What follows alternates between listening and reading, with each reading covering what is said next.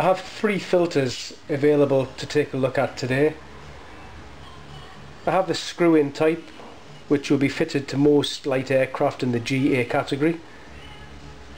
This particular filter has been removed from a small car, but it's very similar to the type that's in the DA40.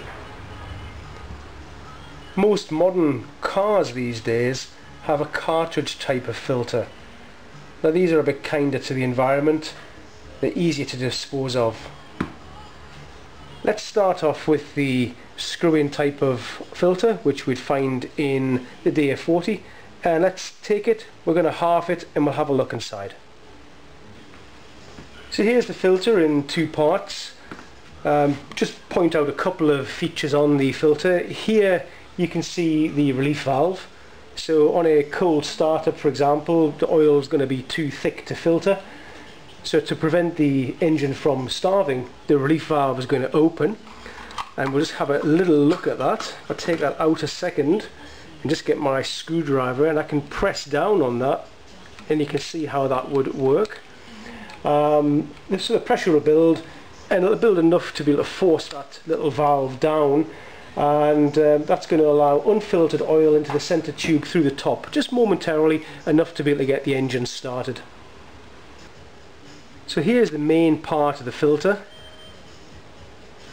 What I'm doing now is I'll be looking through here and having a really good look and checking for any type of foreign body material that may have made itself into there.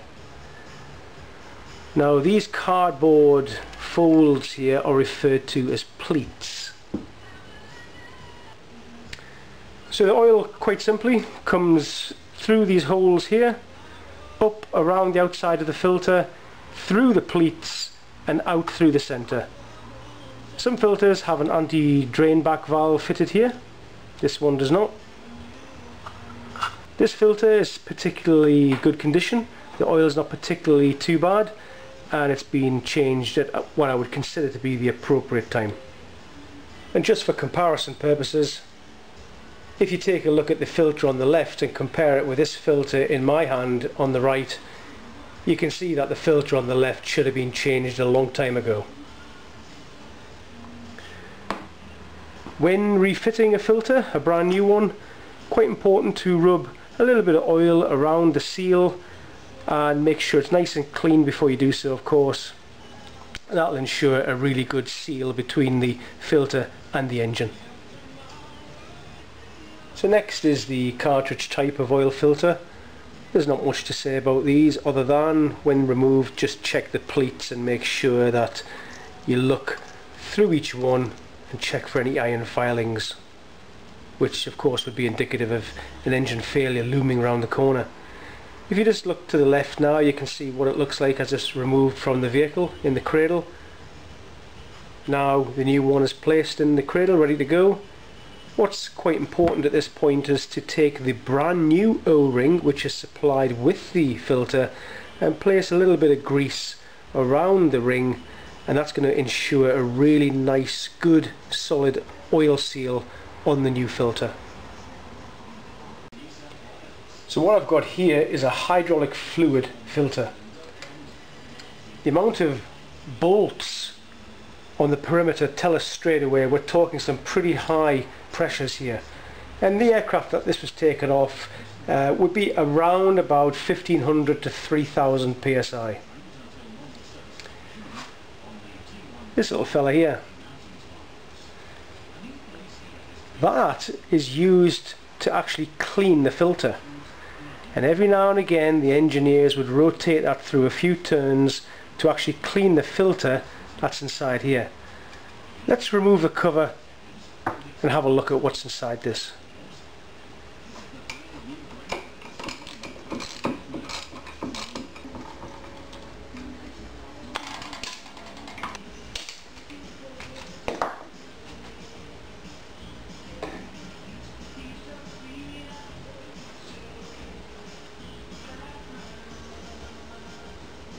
So have a look at all this rubbish that's been filtered to date from this filter. Now that would have been stuck to this, and of course as a result of turning this piece here at the bottom, what you're actually doing is you're actually filtering the actual filter. You're actually scraping all the bits of rubbish from the filter by actually turning that.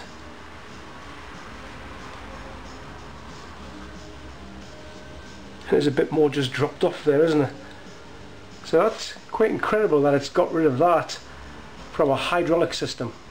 Now that would have played havoc with all the valves and orifices that that hydraulic fluid has to travel down. So hydraulic fluid enters here, it comes up through this hole here, fills the chamber, has to go through these pieces here, and we'll remove this in a short while and have a look at this, and then it goes through the center part here. Should the filter become blocked for whatever reason, we've got this little relief valve here. If I just get rid of the rubbish that's in there, and I can press down that ball bearing with my screwdriver, and I can actually bypass the filter itself. Let's remove this.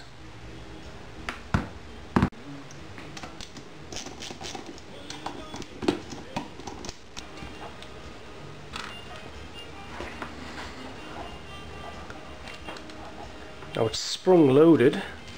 I've got to be very careful.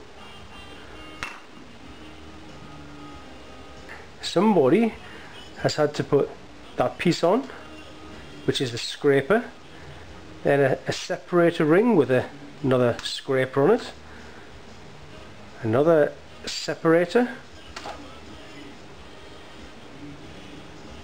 another one.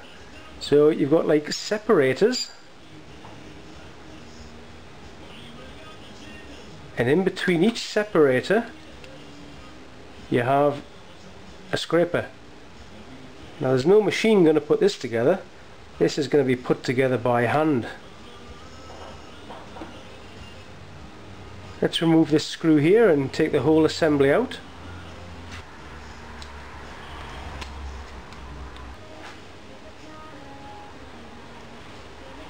So if I remove this center shaft now,